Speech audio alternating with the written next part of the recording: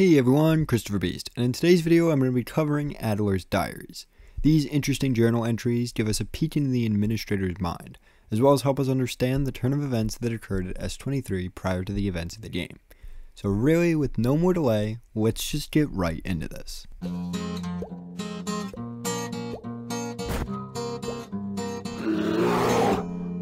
Prior to the events of the game, Adler served as S23's administrator unit, where he worked on keeping the facility in working order.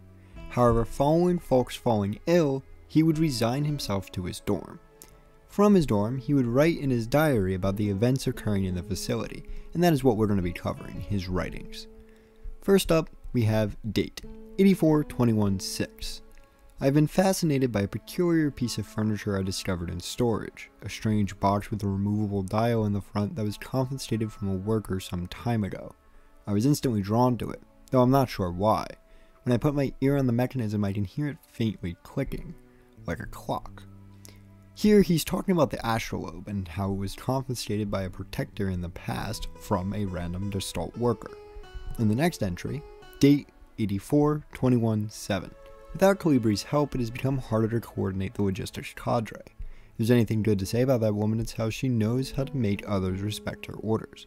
Despite her miniature stature, I want to see her today, but her room is still locked.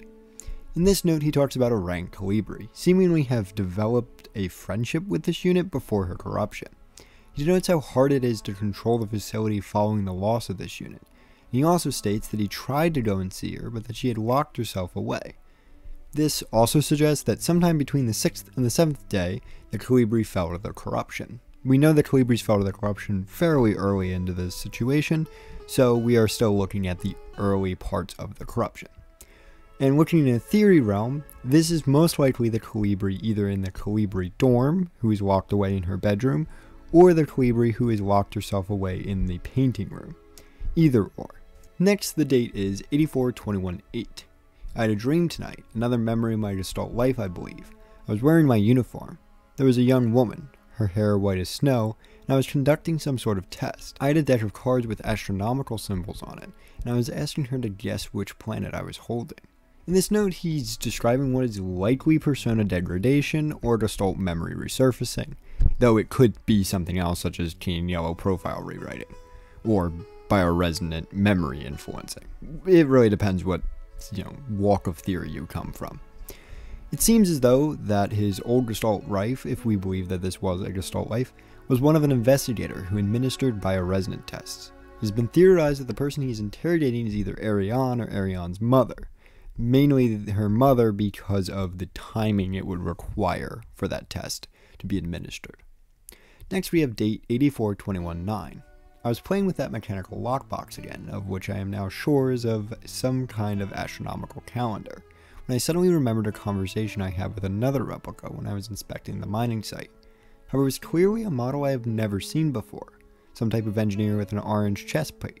In my memory, she was just another member of our staff, but no such replica was ever stationed on Serpiensk. Replica memory is not the most reliable, they say, but never before have I experienced such a strange phenomenon. In this note, Adler talks about having met Elster, and how she shouldn't have even existed in the facility, yet due to the corruption he felt as though she had always been there. This is something that is consistent with really how the influence of Elster and Elanya CO is displayed on the facility. Next, date 84/21/A. That a little enigma of the box can only distract me from the chaos around me so long. All the box contained was a small notebook, of which all the pages turned out to be blank. It has been miserable since our beloved commander has fallen ill. I long for her stern guidance, that overwhelming authority in which she bathes the room. Adler in this room opens the astrolabe and finds nothing of value within, aside from an empty notebook, which we're going to get back to later. Then he states that he misses the commander's guidance, reflecting what the known issues page says about him. The next note, date 84/21/B. More sick, making my work even harder. How are we meant to shoulder this workload with no reinforcements? My only consolation is that our protector staff decreases, so does the workforce we oversee. While more and more replica end up in the hospital wing, Gestalt workers seem to succumb much too fast for any attempts at treatment. In this note, he states that it's a blessing that people are dying, as it doesn't mean he has to watch over them anymore, or, command them.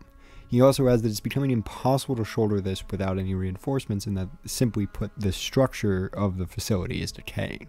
He adds that it is impossible to save Gestalt workers once they are infected, which is something that holds true if you read any of the medical database notes, which seem to corroborate that evidence. Next note, 8421C, another diary filled, for no benefit but my own satisfaction. I've not ordered a new one yet, since I spent my saved ration marks on that marvelous looking fountain pen, but I guess I'll make use of that notebook. He notes how he finished the diary and how he bought a pen to further write more future entries, before deciding to write in that new journal he got from the Astral Loop. It should be noted that this new diary is what all further notes are going to be from, and that this diary is a golden yellow, and we find it within the shrine later in the game. I've started yet another diary. How time flies. The work is dull and monotonous as ever in Sierpinski, but a bright light illuminates my day. Today I was invited to a meeting by Commander Falk, and she was as magnificent as ever. This diary takes place after the prior entries, from the date perspective, yet seems to denote events that happened prior to the loss of the facility. It is also the beginning of the loop, suggesting that either Adler has succumbed to the insanity or that the loop's beginning took the facility back by several days. Another alternate perspective to look at this is that this event is much like Elster's memory sequence, in that Adler is having a temporary jump back to the past, much like Elster did, either due to bioresonance or whatever else you think is causing the influence on the facility. Next note, date 8421D. Another day passes. During my meeting with the commander today, I felt the strangest sensation of familiarity as I sat with her. Sadly, our meeting was interrupted by an unexpected power outage. This note showcases the meeting again, and that Adler did not exactly notice that something was wrong with the repeating of events. It also continues to show that Falk is operating despite falling ill prior, which questions Adler's validity of his statements. This note also notes that the power outages which we see by the events of the game are occurring, showcasing that as the loop continues, the world does change with each turn, something that holds consistent with the Dreamer's Diaries. Next note, date 8421D. Never before have I felt so strongly the sensation of deja vu as I have these past few days. Adler is slowly becoming aware of the cycle. As it continues and marches forwards, he can't help but notice it. Next one, date 8421D. When I checked the pages of my diary today, I noticed that for some inexplicable reason, I seem to have dated my prior entries with today's date. What an embarrassing mistake. This is the first time that Adler noticed the presence of the cycle directly, showcasing that his understanding of the presence of the cycle requires him to read his diary, something I'm going to get back to later. Date 8421D. Every day feels like I've lived it before, and even stronger is the sensation that something is somehow just slightly out of place. Adler is getting more and more realization about the nature of the cycle, and that's going to continue in this next note.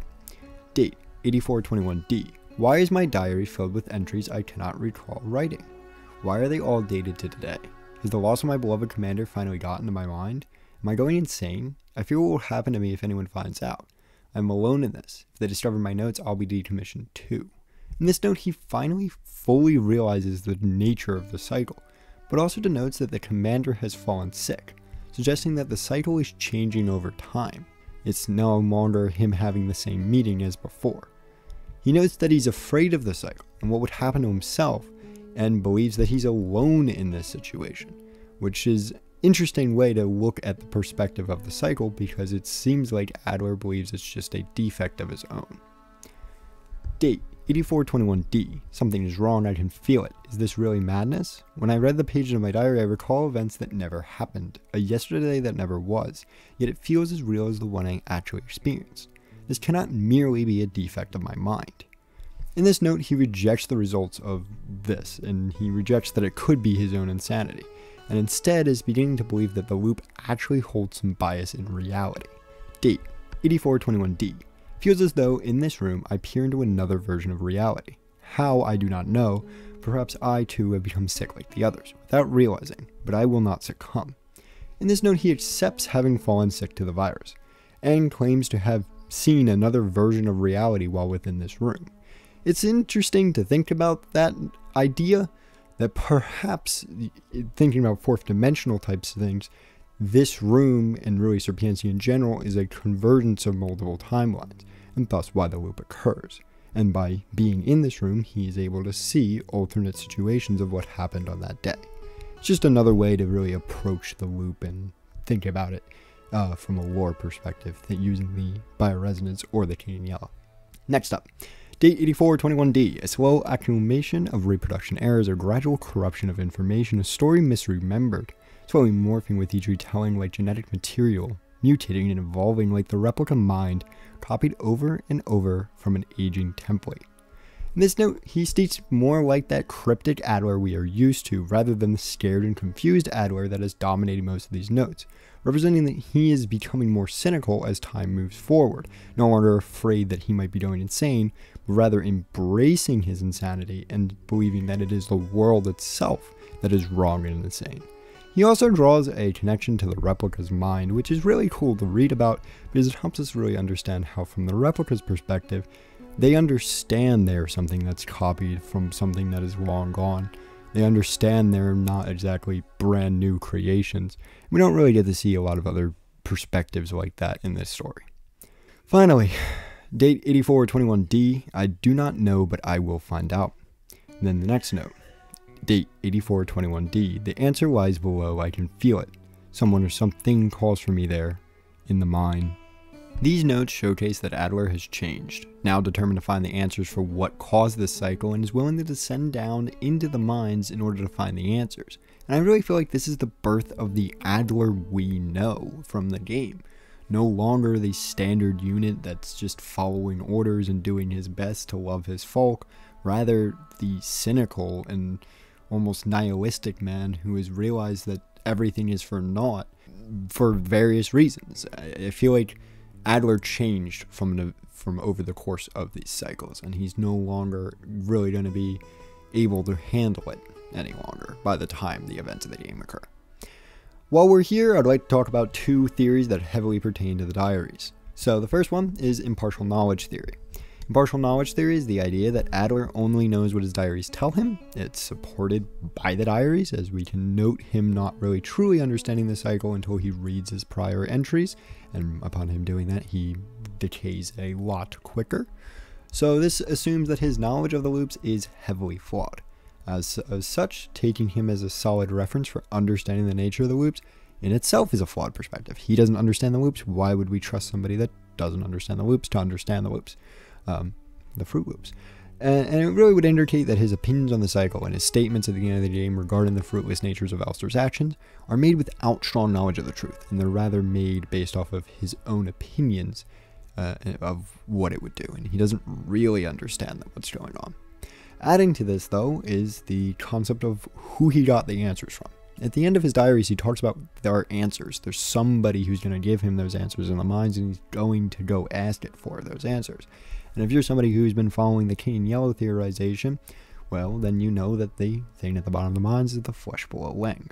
And this theory states that Adler descended down into nowhere in pursuit of answers, and due to this decision, found the scale of his corruption greatly increase. This is where the Adler we know emerges from, the one who's going to be willing to kill Issa and Elster. It's because he found the flesh below and he consulted with it, becoming, either figuratively or literally, how you take it, the pallid mask from the King in Yellow, either be by directly working with the corruption to get the answers he wanted, or being corrupted by the corruption to become something that they can use and manipulate. And it is important to note that Adler units are highly susceptible to bioresonance, and I don't think it's really smart for a unit that's weak to bioresonance to go down into a mine with a giant bioresonant creature. It's not going to go well. But that's just my thoughts. This video is not my complete covering of Adler. I need to sit down and have a video where I talk about everything to do with Adler. But arguably, Adler is one of the most complex characters in the lore. Perhaps even more so than Arion and Elster. He is immensely complex to understand and has lots of moving pieces, so I'm not here or there in the ability to cover him at the moment. So that will have to wait for another day. I hope you guys all enjoyed this. I know I enjoyed covering Adler's insanity. I gave myself a lot of script freedom with this video because I felt like it would be more important to try and convey what I believe is going on here in my own words, rather than following a strict script of my own writing. and I hope you at least partially enjoyed that, or at least still understood the method or message I'm trying to push with this video. Hope you enjoyed this video though. If you like my videos, feel free to subscribe, it helps the channel out. And if you'd like to talk to either me or other Signalis fans about the game, theories, lore, or even mods, because I work on Signalis mods, I have a link in my description to my Discord, which is called VSL. It's linked below. So this has been Cristiferbeast, and I hope to see you all, well, next time.